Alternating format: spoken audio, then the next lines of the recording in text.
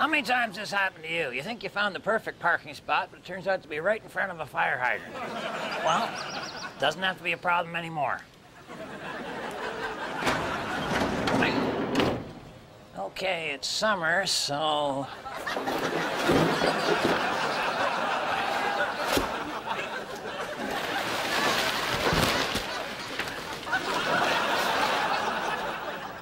There's the one.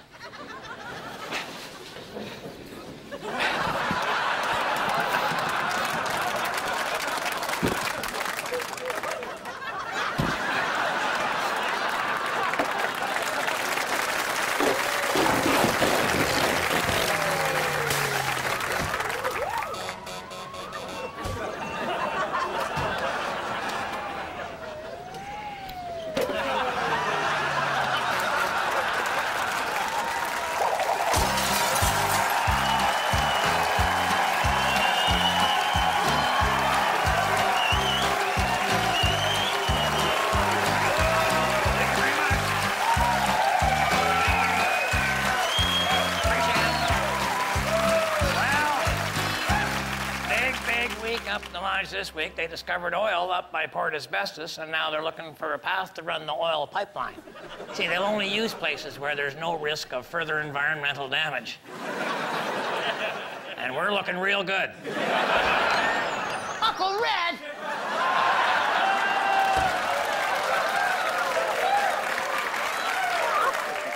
Spilled the coffee, did you, Harold? This is not coffee.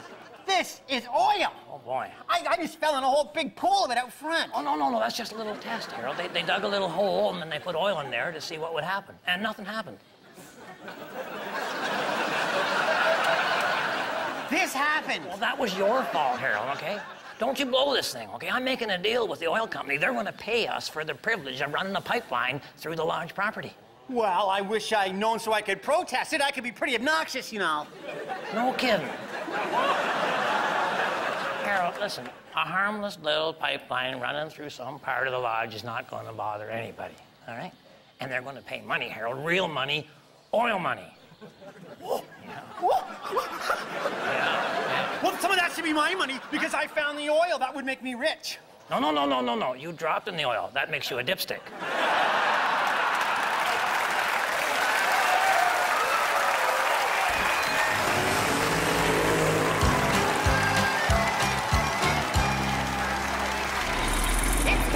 Possum Lodge word game!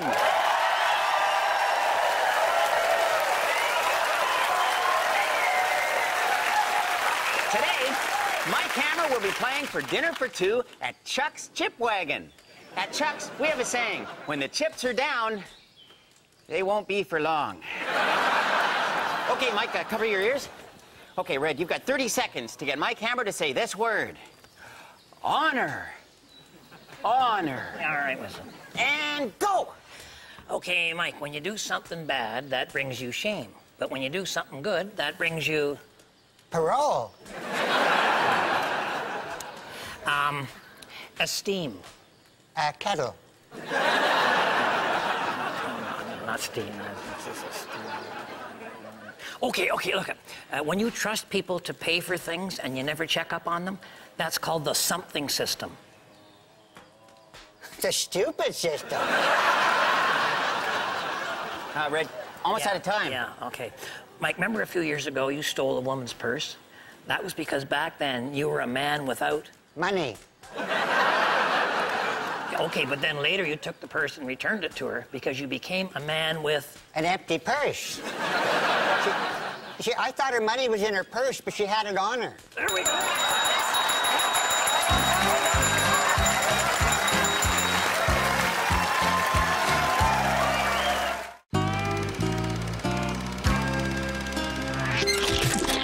As your lodge leader, I have the power to actually designate someone as a lifetime charter member of the lodge.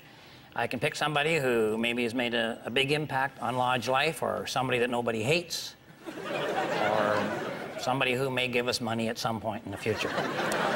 So I'd like you to sit up and show a little respect and go so far as to pretend that you're listening to tonight's recipient of this honor, Mr. Charlie Farquharson.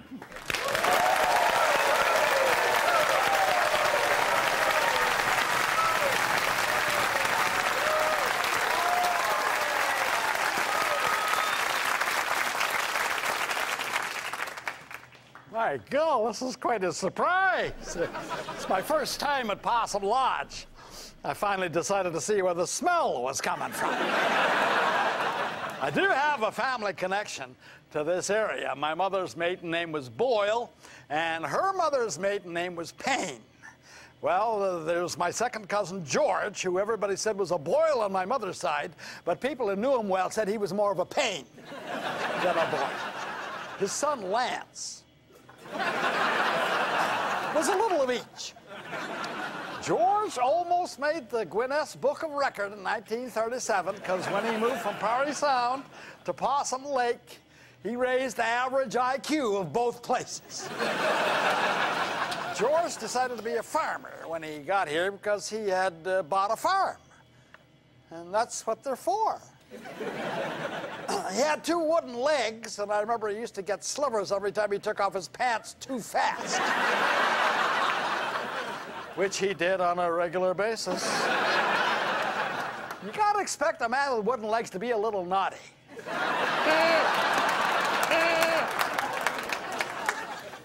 But then one night, George had a barn fire, and he was burned to the ground.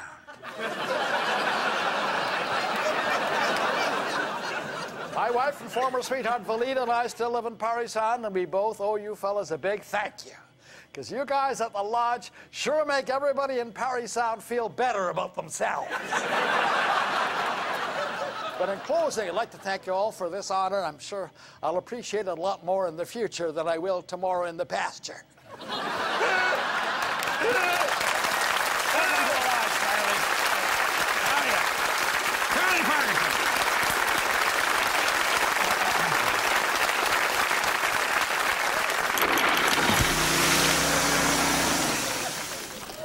Had a little problem up at the lodge, nothing serious. 20,000 gallons of some kind of toxic liquid mysteriously gathered at the low end of the parking lot. So the government guys come down here and they're in the process of pumping it all into these drums. They're gonna go dump it into the Hudson River or something. But there's an upside. See, they've all gone off to the hospital because one of the guys spilled some of the stuff down the front of his pants. And he immediately stopped worrying about the ozone, started worrying about the fun zone. So now I'm left here with a high-volume gas-powered water pump and 200 feet of hose. And I'm sure you're thinking what I'm thinking.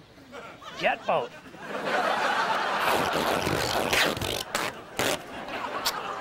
Is this a great idea or what, huh? It's light, it's strong, and it's shock absorbent. Always an asset when you dock a boat the way I do.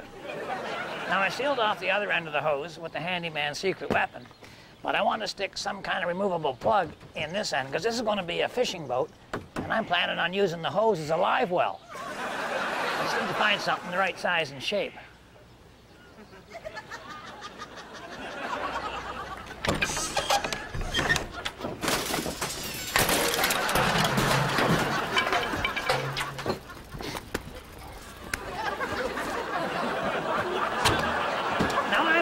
Going to be impressed with this boat, but I want it to be in a good way. So I need to add some kind of a cabin or a bridge to the unit. And like all of the great boat builders, Thor Heyerdahl, Robinson Crusoe, Huckleberry Finn, I'm going to make it out of the materials I have at hand. And there's my bridge. Even got a little windshield. Cleanest windshield you'll ever see. And that's how you take a bunch of leftover junk and turn it into something useful and attractive. Exact opposite of what the government does. Remember, women don't find you handsome. They should at least find you handy. Now, if you'll excuse me, I gotta get up to the yacht club for the sail past.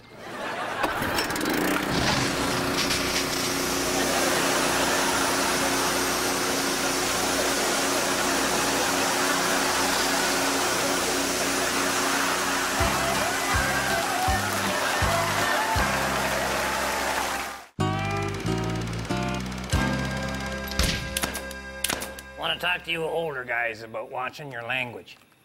Now, I don't mean those words you use when you hit a thumb with your hammer or a tree with your Hummer. I'm talking about those times when you say things like, you know, I remember when you can get a haircut for $2. That just makes you sound old. Sentences like that are basically verbal carbon dating.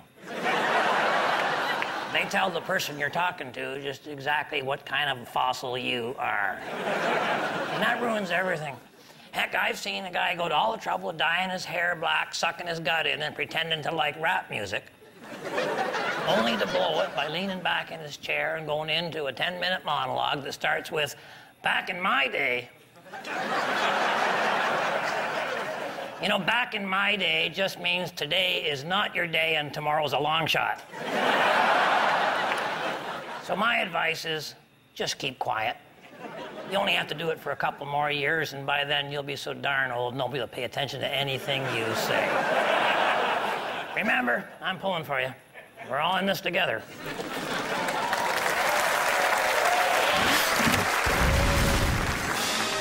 Announcing a motion picture event of unprecedented scope and unparalleled septic significance. Winston Rothschild III in his first dramatic role as John Toad, a poor itinerant sewage and septic sucking technician. I'll be around. Wherever you look. Wherever there's a fight where some plumber's cheating some poor guy, I'll be there. I'll be there in the way a guy reaches to raise the seat or jiggle the handle. Wherever people flush without thinking, or walk through their yards without finding that soft, mushy spot, or enjoy the smell of a sweet summer breeze instead of something else. I'll be there. Coming this summer to a theater near you, The Wrath of Grapes.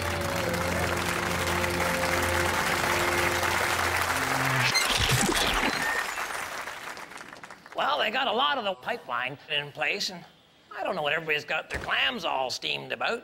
As far as I'm concerned, the thing's barely noticeable. Oh, Uncle Red! Uncle Red!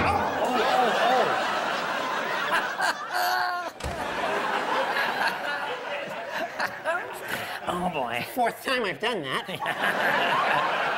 That's okay, it's still funny. Oh, I got good news from the oil company. Huh? Yeah. They're not going to use the pipeline. They're going to use oil trucks instead. What? They can't do that, Harold. Oh, yes, they can, and I'm glad they can, and I'm so glad they did. This pipeline was wreaking havoc with the entire area. Oh, come off it, Harold. This area was reeking long before they got here. Well, what do we do now? Well, you just take it down. That's what you do. It doesn't do anything. Doesn't go anywhere. Sounds like a lodge member. It's not like it's something fun like a water slide or something. No! Water slide! No! It's your idea. No! Come on, you want it. Come on, water slide. Come on. No, I'm not getting in this. Still funny. Now, Bill and Walter were putting in a fence behind the lodge. I wanted to see what was going on, and you know what I saw didn't really please me all that much.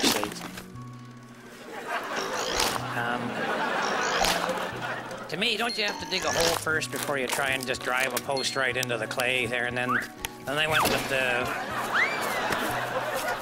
yeah, looking better. Push me, pull you, kind of a one. Oh, all right. This is maybe a poor wood choice at this point.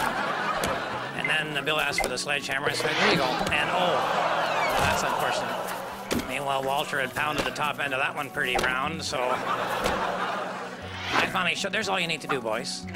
And they're a little embarrassed, but that's because they hadn't had a whole lot of success.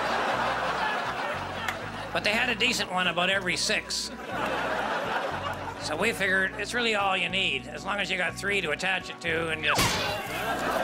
So we got the coiled fence there, and they're just going to unwind that. And she's got some spring to her too, and I'm just going to staple it to the middle pole. No, hang on. Okay, where you go. So the same guys that did the poles also did the measuring, which, yeah, well, you see what happened there, and just. Okay, that's not going to work, Phil. No, I think you need either more fence or less. No. Okay, now we're. Yeah. Okay. See now. That's really not. No, this is not the attitude that gets us anywhere good. Meanwhile, I'm trying, and the thing's going zigzagging. I can't get it, and just. And of course, now it gets personal. So I figured the only way that I can stop this is by getting a staple in there while she's going by, and that starts the coils all going. And this is just I didn't even see that duct. That was a pure accident. And then I didn't even see these fellas coming in, and then I was just in the wrong place at the wrong time. And so now we're, steady, boy, steady, whoa, whoa, whoa, whoa. Oh. So then I said, well, if you could roll it, just roll, and that's not, boy, that is really hard on the ears. So finally they got separated a bit, and I think the only way out of this mess is to sort of unroll them like a cabbage roll. So I'm thinking, I'll get Bill unrolled, and then we'll come back and we'll do all her in a minute. So got her going there, and I think we were all getting awful close to the cliff with the water and everything there. And luckily we ran out of fence, and you know we were all set to go back and get Walter, and we just took one little look over the cliff. Yeah, that's bad, yeah. And Walter was already heading our way, and you know I think we meant to stop him, but I don't know. In the heat of the moment, you just sometimes well, well, I got things to do.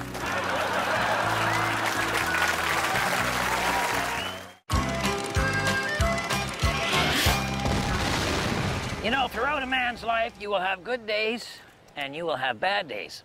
And if you're lucky enough to be married, your wife will often point out which ones are which. But the one thing that all the bad days have in common is the element of rejection.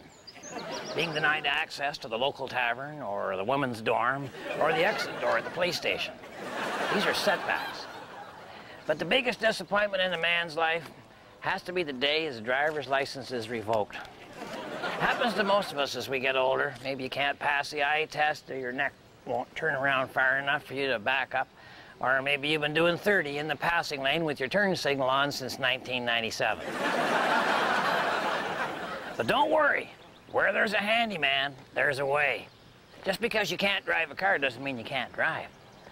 So I lifted the body off of this convertible, which you need a license for, and put it onto something you don't need a license for, a riding mower. Okay, it's not as good as a real car. You can't pick up girls in it or reach the drive-through window. And taking this baby onto the highway, that's pretty much a suicide attempt. But hey, at least you're not walking. Oh, sure, they can take away my license, but they can't take away my dignity.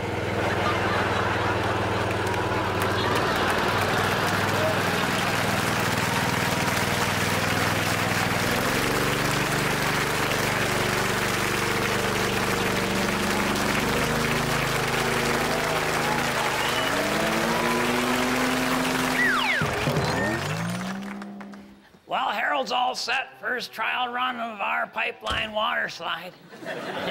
We were thinking of sending a dog down there first. You know, it's kind of a pre-test run, but then we thought, no, that's cruel. All right, Dalton, give Harold the signal. Harold, we're good to go. Come on down. You might want to try it head first so you don't hurt yourself. Oh, here he comes.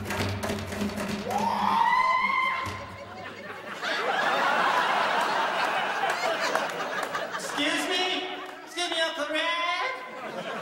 Yeah, Harold, what is it? Well, it seems I'm stuck in the pipe! Okay. Don't panic, Harold. Don't give me the cordless drill out of there, will you? What? Where exactly are you in there, Harold?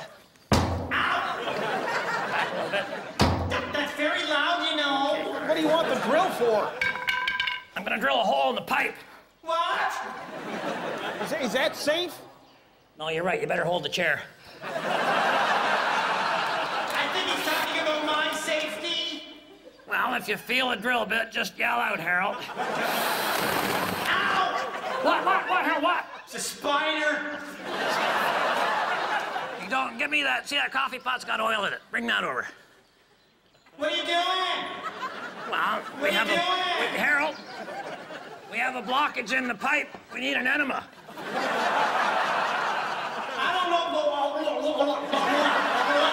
Harold, just keep your mouth shut. Wiggle around a little bit. Grab the bat, Dalton. Give him a little love tap.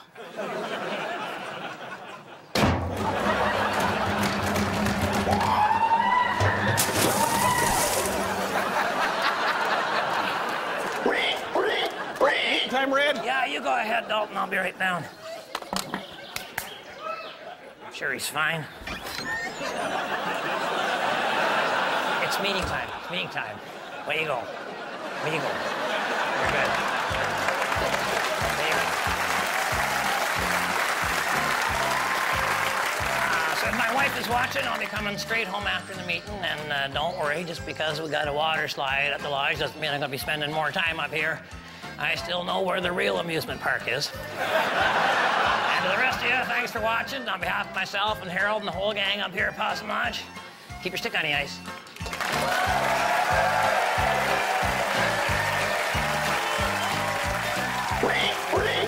Okay, guys. Okay, Sit come on in. down.